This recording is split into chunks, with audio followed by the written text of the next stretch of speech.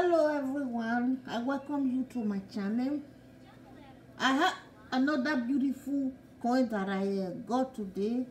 Actually, I didn't go this time. My daughter is still here with her children, and she went downstairs, and I said, oh, ask them if they have a coin for your mom.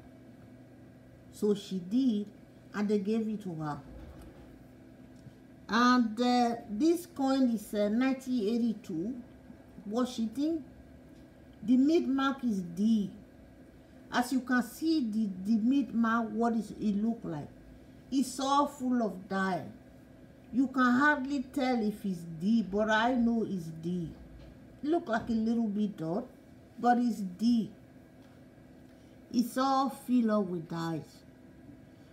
And there's a scratch everywhere.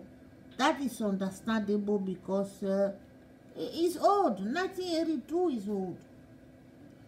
The other side, let's see what we are going to find out here. The other side of this coin, I have no complaint about it. Nothing at all. It does age well on this side. No complaint at all. And the ego feet, they are all there. The leather, they are in a good place. So I can't complain. Of course, the dye, you know, the silver tone dye is coming off, but it's okay. And the letter A on the America at the end, it's kind of funny, doesn't it? Same go with the dollar, but it's still beautiful. I never see a coin I don't like. I'm so happy to add this to my collection also. I can tell you that I have so much coin. People ask me, oh, I have this coin, do you want to buy? No, I don't buy coin anymore. I've been buying for over 40 since 1972. I've been buying coins. I stopped because now I have a place where I go and they just exchange what they have. I take it. But sometimes when I go to like Value Village, if they have it, I'll just buy all of it. See, because with Value Village, they have all kinds of country.